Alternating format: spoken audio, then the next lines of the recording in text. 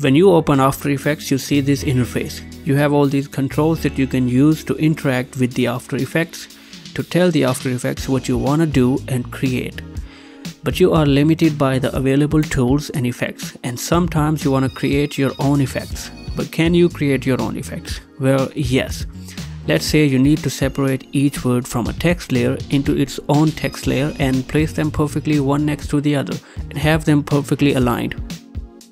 Now, if you do it by hand, it can take a lot of time. But you can create your own new effect that does it for you in just one click. With an understanding of JavaScript programming language, you can write the necessary code for your new effect, save it as a JSX file,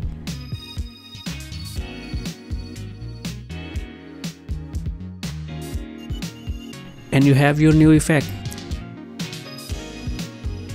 You can find it in the scripts option, apply it to your text layer, and there you go. It's done in just one click. You can create unlimited new features in After Effects with a basic understanding of JavaScript coding. If you're interested in learning to code in After Effects, get ready for our upcoming video on programming in After Effects.